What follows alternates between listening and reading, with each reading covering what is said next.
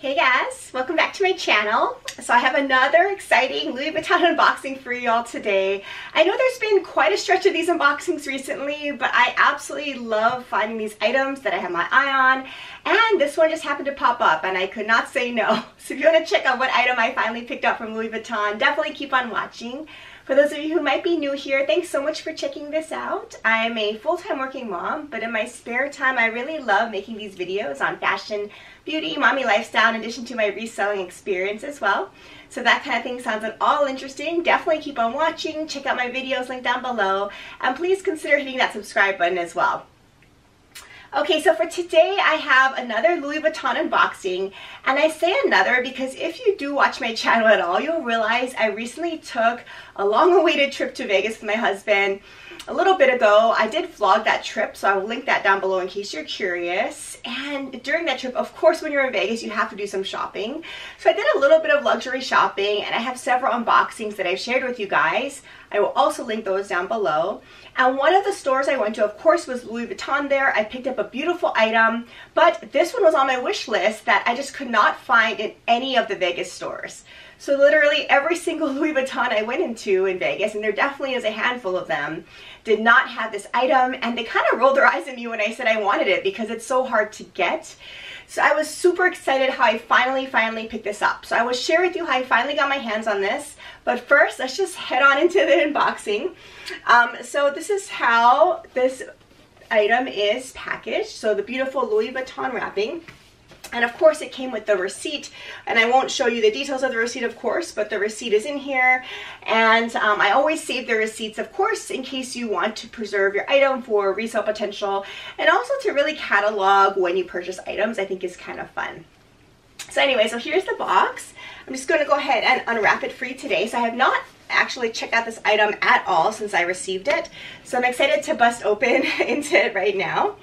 So it has the beautiful magnetic closure, and you guys can probably guess what this is. Definitely if you watch my vlog, you'll know what I had my eye on, but by the shape of it you can kind of probably tell. But let me just show you what I picked up.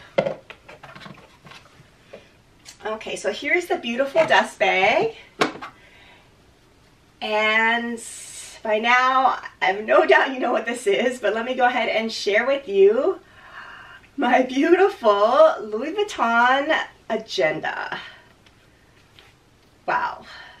So this thing is super hard to get your hands on these days, and I was so excited I actually found this. So I'm going to go ahead and peek inside in a minute. You can tell I'm pretty anxious about it, but I literally looked everywhere for this item and just haven't found it for probably seriously looking about 6 months now, including going to all our stores. And you could order them, but it would take quite a while to get here, and there's no guarantees, you know, all this stuff. So I decided I'll just hold out and kind of look around on my own. So how I actually scored this was just online, believe it or not. So this is kind of my trick for these harder to find items. Sometimes they do pop up randomly on a given day online, and it's really unpredictable. So like a crazy person, what I do is I stalk the website, and during the day I can't even imagine how many times I refresh the website, but I'm constantly on there checking to see if some of these hard to find items pop up. So I've seen some really hard to find items on there occasionally pop up, and one evening as I was doing some work on the computer, I decided to refresh the Louis Vuitton website, and it said available. So I quickly pounced on it. I didn't get my hopes up because oftentimes it says available, and by the time you actually go to check it out, it says that it's not available anymore. So I wasn't sure it was actually going to go through or not. In fact, even the day or so after I purchased it, I still wasn't so sure until I finally got the shipping confirmation, and then I could kind of rest a little easy. But this honestly just popped up on the Louis Vuitton website, so I was so happy that I found it. And I actually really wanted to purchase this new. So as I'll show you in a minute, I did decide to hot stamp this item. So I really wanted to purchase it new for that reason. Plus, when you look on a lot of the resale type of sites for luxury items, these kind of small leather goods like wallets, in addition to this agenda, tend to get a lot of wear because of course people use them often. So at the pre-love sites, you're paying quite a bit of money already for them because I think these items really hold their resale potential. And the items that they have available really showed a lot of wear. So if at all possible, I really wanted to purchase it new. So I'm so happy that I finally did. So let me just share with you what this item features and kind of why I wanted to pick it up. Just so you're aware, this is the agenda, which is the ring, the 6-ring binder type of agenda. This is the large size. It also comes in a medium and a small size in this particular version. And this is the agenda with the ring, so it has the snap button closure here. They also do have a desk agenda where it's just more of an open portfolio style as well, but does not come with the ring binder. The type of material obviously here is the Monogram canvas. It also comes in other canvases like the bean prints, and it comes in other leathers as well. So I've seen epi leather and taiga leather. I believe you can also get a monogram type of style in some of these agendas too. So there's a lot of variety, although all the agendas in general is pretty hard to come by. I did actually see in person an epi leather one, which was beautiful, but I just had my heart set on the monogram, so I decided to pass on that. But it does come in many different types of styles. So again, this is a large version, and the measurements are, according to the website at least, 7.1 inches in width, and then the length or height, I should say, is I believe 8.7 inches. So pretty good size. For me at least, I needed this larger version. I had my eye on a slightly smaller version, the medium version, just because I thought it would be more portable. But I just knew for my lifestyle, because I'm trying to coordinate schedules for 4 kids and myself and my husband, I just needed more space. So I went for the large. So let me just take you through it, and then I'll kind of show you some features of it. So this is the, again, beautiful monogram canvas. It's a single piece of canvas, as you can see here, it just kind of wraps around. And it has the button snap closure here. And let me show you a couple of close-ups. So on the button, of course, it's embossed with the Louis Vuitton. And then when you open it up, oh, this is so pretty. It has the little tags here. And I will take this out for now. It has the care tag, so it's the coated fabric on the outside, but it's the cowhide leather lining on the inside, like a lot of their SLGs. And then here is the SKU tag in case you're curious.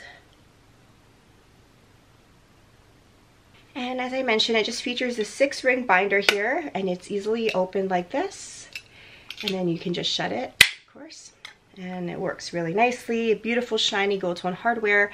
And as you can see, I hot stamped it right here with my 3 initials.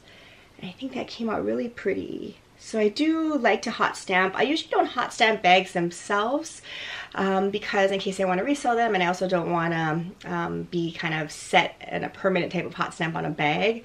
But I do hot stamp a lot of luggage tags, and I do like to use the hot stamp luggage tags as accessories on my bags if you've seen in other videos. So I do love the personalization of the hot stamping like this on an item like an agenda. I think it works perfectly. It does have a slip pocket here, and then it has a couple of folder type pockets here. So this can be used for cards, which is really nice. And this other side here too has another pocket, and there is a pocket back here too. And then there is a little loop here for pens. So as you can see, this does not come with any inserts. So if you love using these agendas and have a great tip on where I can get some really nice inserts, please leave them in the comments down below. I'm a pretty new planner person, I'll say. I, in the past, have used Happy Planners, which I've loved. Most recently, for the past several years, though, I've used the Erin Condren Life Planners, and I really do enjoy those as well. They're very functional for me and really hold everything I need.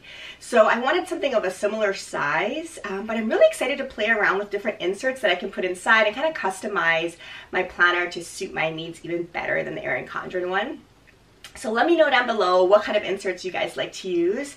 And I'm very excited that it's kind of modular, so you don't have to keep everything in here all the time. You can kind of take out previous months, you can kind of readjust the organization as you see fit on any given day. So I really like that binder aspect of this. And I mean, the hot stamping is just gorgeous. I went with the classic gold like I do all of my hot stamping. I don't tend to put the dots in between my initials just because I personally like this look better. So I'm super excited. I don't plan on reselling this, obviously, which is why I hot stamped it for myself. But I think these kind of accessories are really nice to hot stamp, and it's very personal in that way. So I was really, really happy to score this one. So in case you're curious about size comparisons, I did pull out my trusty Erin Condren Life Planner, which I'm currently working in. And as you can see, it's a about the same size in terms of the length and the width. So that is why I thought the large agenda is really what I needed. The Erin Condren has a lot of room for me to write notes in, to do my daily schedules. So I needed something this large, and really I was a little surprised at how compact overall this seemed for a large agenda. This is going to be portable for me. I tend to carry a tote bag to work anyway, so this will fit really nicely in the tote bag. I mean, this obviously won't fit in really small crossbody bags, but I don't need to carry my agenda if I'm not going to you know, go to work or go to appointments or anything. So I think this will work perfectly well in my tote bags. So overall, very, very impressed with this. I'm so excited I got this. I mean, I literally couldn't believe that it came up. So I would definitely, if you have your eye on something like this, just try to refresh the website now and again, and you may get lucky. I sure was. I think this turned out really nice, and I'm super excited to start going and moving into this. I probably won't move into it though until next calendar year, because I still have a lot of room in my Erin Condren that I'm using for this year. So I have a little bit of time to kind of work out how I want to get the setup done. I will definitely share with you guys a planner accessory haul that I hopefully will have soon, and show you how I set up this planner as well in the next several months. So again, please leave your tips down below on items that I need to put into this planner. It would totally help me out. Otherwise, thank you for watching this little quick video, and I'm really excited to share with you over the next several months how I move into this little beauty. I hope you're doing well and staying safe and healthy, and I'll see you again in my next video. Take care. Bye.